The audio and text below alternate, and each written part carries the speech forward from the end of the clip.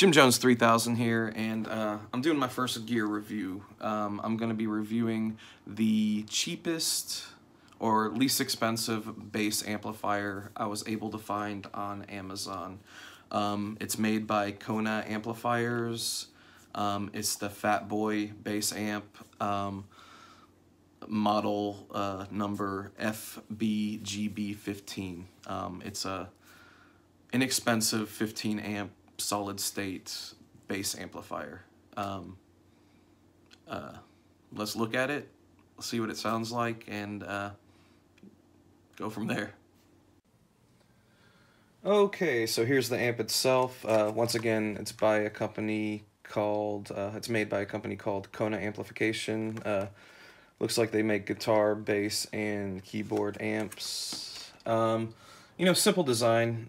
You know, it's a very inexpensive amp.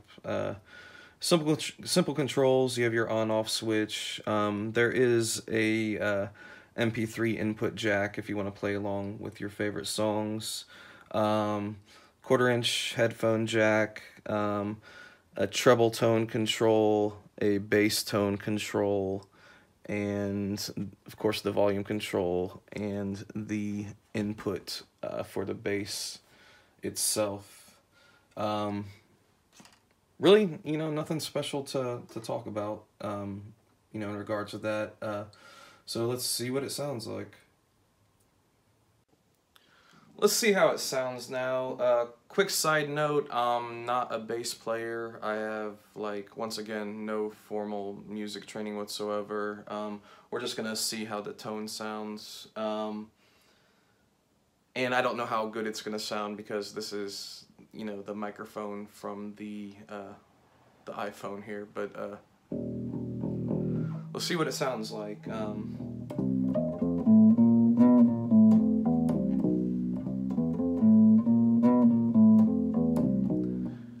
To me, it doesn't sound too terrible.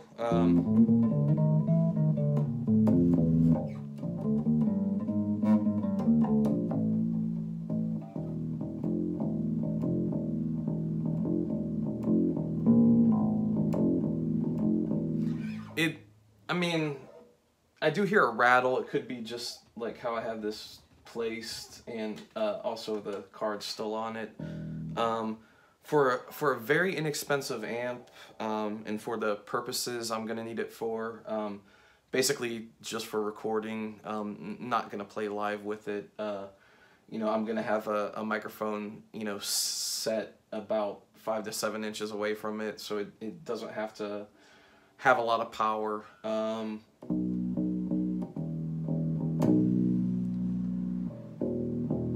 Once again, it sounds good to me. You know, I'm not a bass amp, you know, critic by any means necessary.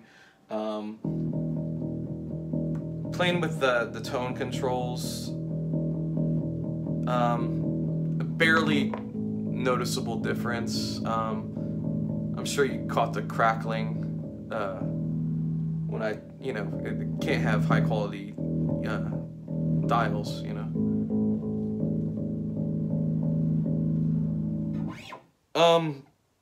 But all in all, you know, for the money, and the price is right here that I paid for it.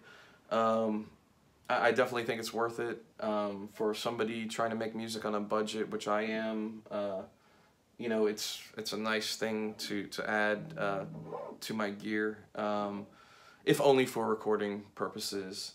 But once again, this was the Kona Fat Boy bass amp, or the FBGB15.